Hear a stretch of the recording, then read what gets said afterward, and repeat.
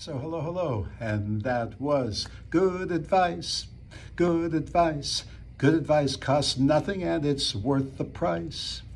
So, when you're giving advice to somebody else, it's really important, and I'm giving you advice right now, but it's really important to recognize that, to know that your ego is not in the way, that it's not simply because you want to dominate or control the other person, but it's because you really are putting yourself in their shoes, really showing some empathy to where they're at. Alternatively, the person receiving the advice has to be able to humble themselves, to take the time to pause, to listen to the advice that's coming their way. They don't have to accept it necessarily, but they have to try to listen.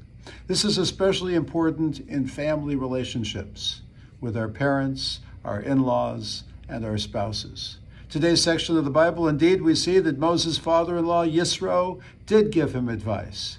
And Moses listened, because that was good advice, good advice. Good advice costs nothing and it's worth the price. I sincerely doubt that the world could do without my good advice.